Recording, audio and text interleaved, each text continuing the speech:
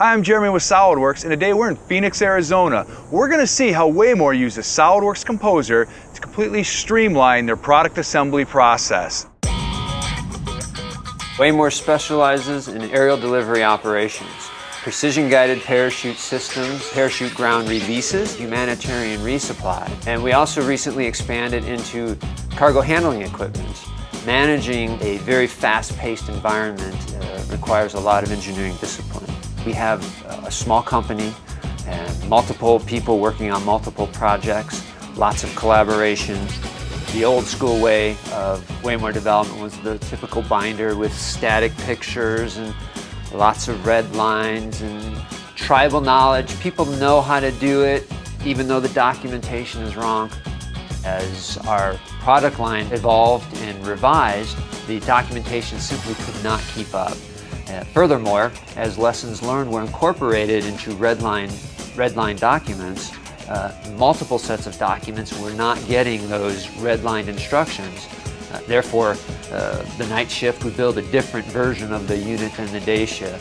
Obviously, that's a critical quality issue. We're here with Mike Sowens, who's production lead at Wamore. Mike, why don't you tell us a little bit about what we're going to see here today? Well, we have two ways of doing things. We have the old way and the new way using SolidWorks Composer. How do you know where all these components go? We have work instruction books. Well, it's a book that is shared with about 5 to 6 techs. Now, I noticed in this workbook there's a lot of red text. Well, changes are made along the way. It's time-consuming to reprint everything, so we'll just make changes here. At the end of the build, we'll come back and make the corrections. Now, you said this was the old way. That's correct. What's the new way? The new way, let me show you. All right. This is our battery pack, and this is how we build it now. The way it's pictured on our screen is pretty much the way we're going to put it together. I'm shielding this battery pack right now, so I'll fold that up.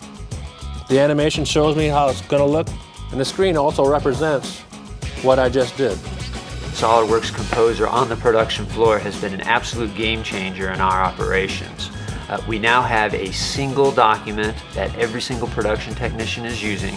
The directions are extremely clear.